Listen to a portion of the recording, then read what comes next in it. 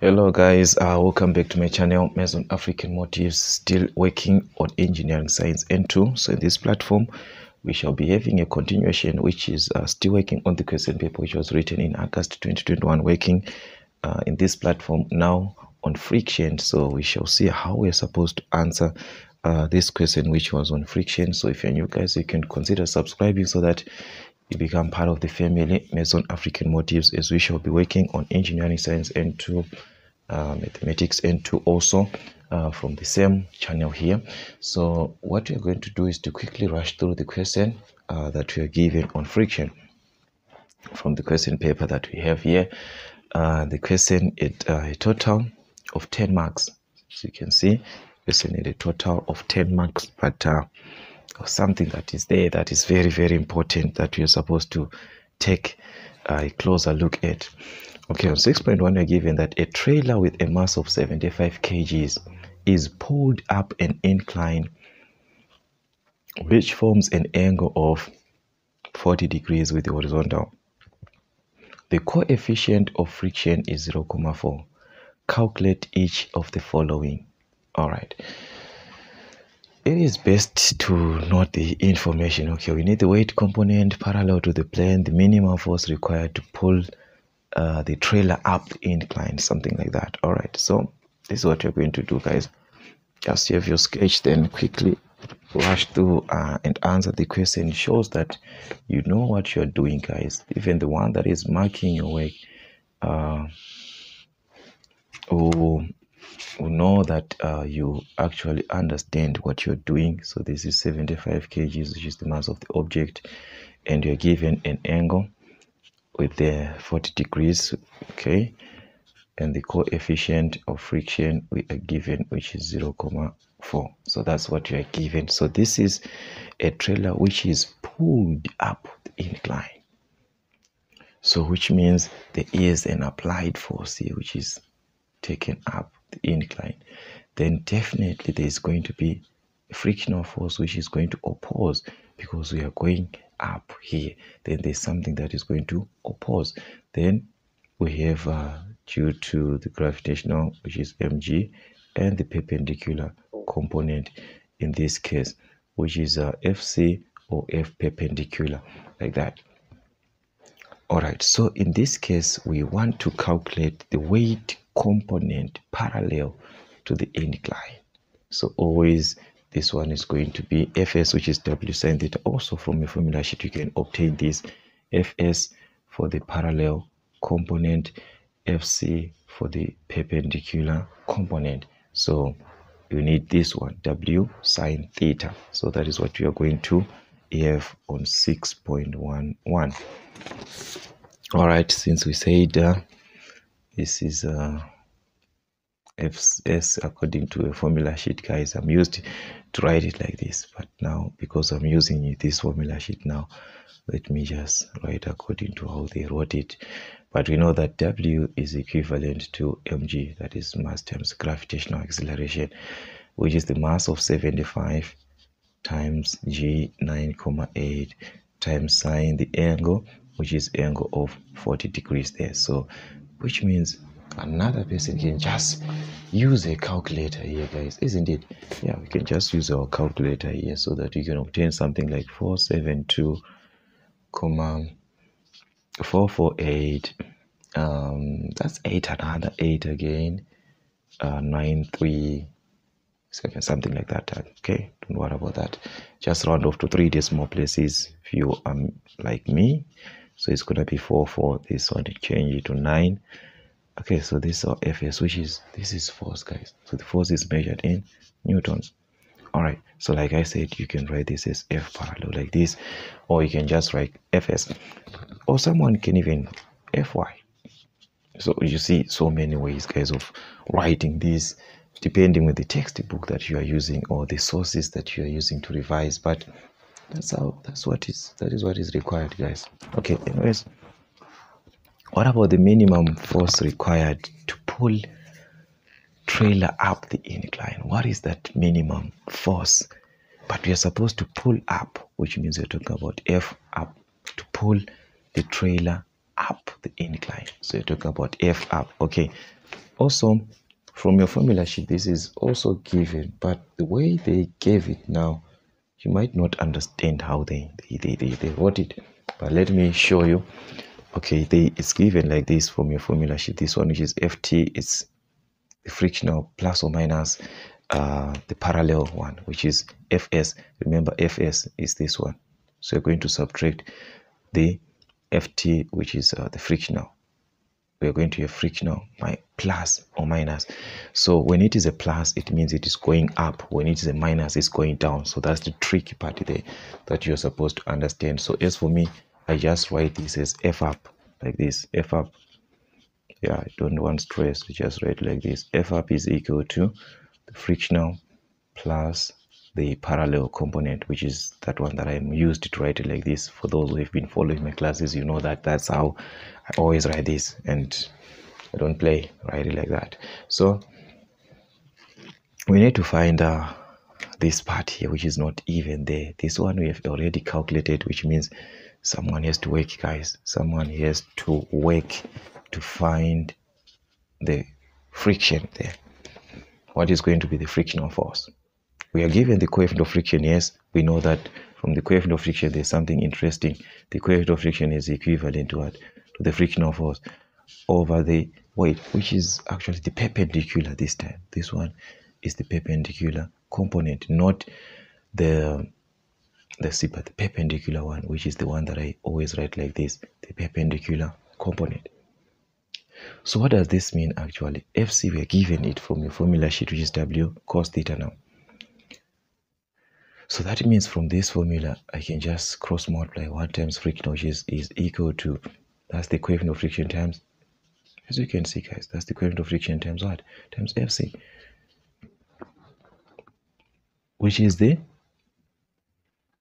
perpendicular component, not the parallel, but the component that is perpendicular. So which means we have to calculate this from our W cos theta. So that's another job, guys, for us. Let's calculate this.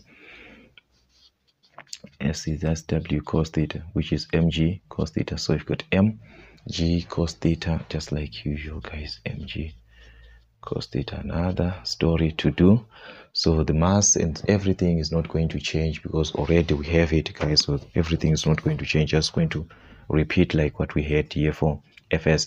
So it's 75 times 9.8 as it was, 75 by 9,8 by cos theta, which is cos of the angle, which is cos 40 degrees. All right, so this is going to be cos 40 degrees. Definitely you must obtain a certain answer. And what is that answer that you're talking about that you're supposed to obtain? You are going to obtain something like 563.0426, something like that. So you can round off to this 563.043, which is in Newton. So this is going to be, but still we haven't find this.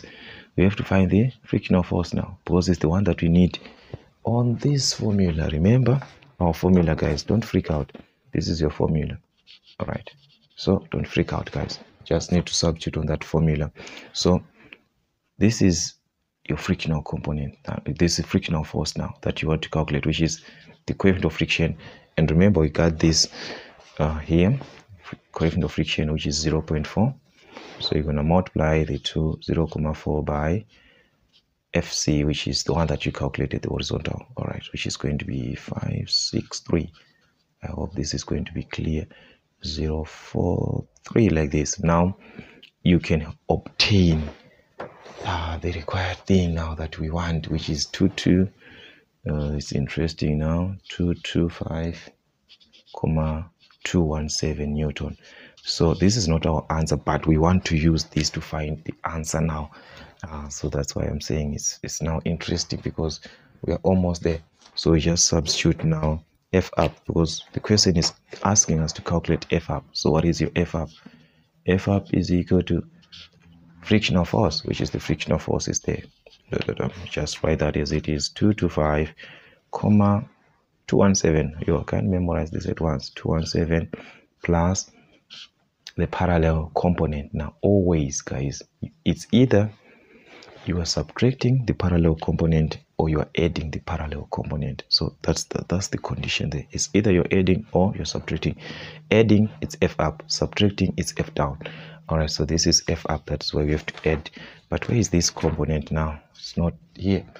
Calculate it first in the first place. So it's here. This is our component here, the parallel component. That is one that you're going to add, which is 472,449.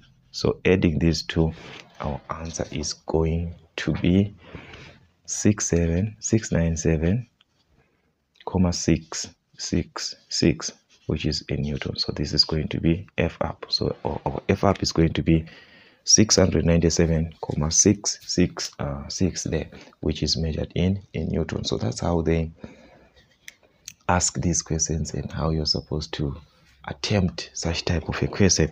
Okay, the last question, which is on 6.2, so that you can obtain 10 marks now. It was calculate the absolute, take note guys, this is the absolute pressure at the bottom of a 5-meter deep dam full of water. We need to calculate the absolute pressure. Okay, on 6.2, how do you calculate the absolute pressure? Okay, that's a question someone is asking now. Let me just remove this. Okay, this is 6.2. Okay, we know that absolute pressure, absolute, just write absolute like this, is equal to P gauge. I'm just going to write like this, plus PA. That is the gauge pressure and the atmospheric pressure. And we know that atmospheric pressure, you are given this one, the atmospheric pressure, you are given here. Let me show you here. Atmospheric pressure is there. That's 101.3 kilopascals. Okay, so that is PA. So this one is already there, 101.3. take note, these are kilopascals. All right, so where are we going to have the gauge pressure? Because we are supposed to add so that we can obtain the absolute pressure. Okay, so we need the value of gauge pressure. So the gauge pressure is the one that you are going to obtain from Roger. That's the gauge pressure, which is equivalent to the density of water times the gravitational acceleration times the height, which is below. So the density of water we are also given, but remember that this is a 1,000, guys. This is what we have here, the density of water, which is 1,000 kg per cubic meter. Okay, so that's 1,000 there. 1,000 multiplied by 9.8 multiplied by the height is, we are told that it's 5 meters, so you're going to multiply by 5. So this is what you're going to have at the end, 49,000 pascals. But take note, already the atmospheric pressure, which is the PA, is in kilopascals. So we can convert this to kilopascals so that it can be easier for us to add. 1,000, remember, represents kilo. So it's going to be 49 kilopascals. 1,000, that's a kilo. So in place of this 1,000, we are going to have a kilo, which is 49 kilopascals. So we're adding 49 kilopascals to these ones, kilopascals, so which means this can just be written as it is. Then we add the numbers together. So adding the numbers together, we are going to have 150,3, okay, which is in kilopascal. So this is going to be our absolute pressure. So the absolute pressure is equivalent to the gauge pressure plus the atmospheric pressure, which is the PA. So the atmospheric pressure you are given, the absolute pressure is the one that you are calculating by adding the two pressures. Then the gauge pressure is the one that you're going to obtain from the formula of rho GH, like this one. So this is density, which is pronounced as, so it's rho, but it's density, rho, density, something like that. Okay, so that's it, guys. Working from past papers on engineering science N2. So that's how they can ask these questions on friction and so forth. So more questions to come and more revisions to come from Meson African Motives. If you're new, make sure that you become part of the family, and don't forget, guys, to share our videos and the link of the channel to your friends and colleagues also, so that they can have a benefit from what we are having or what we are learning from Mason African Motives. Till we meet again.